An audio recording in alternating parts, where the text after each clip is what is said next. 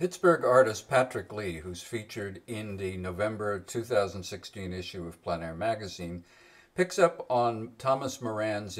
idea in the 19th century that there's nothing completely arbitrary or capricious about random patterns, that there is a connection to nature within every pattern. Using that information, Lee really pushes the textures, patterns, brush marks of his paintings and comes out with some images that are as much suggestive as they are